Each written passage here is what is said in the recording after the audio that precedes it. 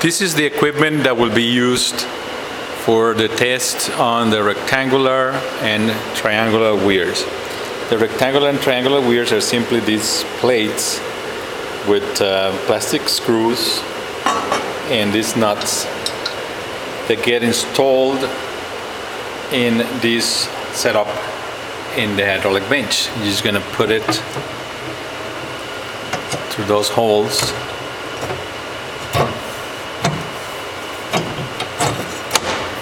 So that the plates block this channel in the hydraulic bench. The pump will be pumping water to this outlet.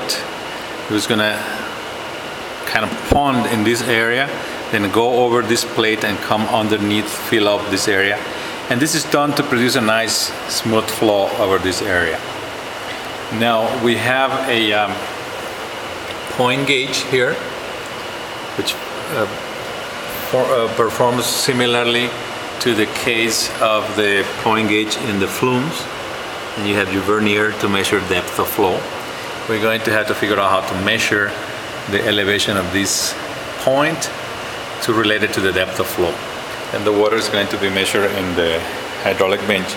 This hydraulic bench is different than the newer ones in the sense that the switch is this. You gotta turn it around like this to turn it on, make sure that the valve is closed, and then to turn the pump on you go this and to turn it off. Other than that, everything else works similarly for the test. I'm going to put the nuts on this plate, and we're going to see a experiment performed.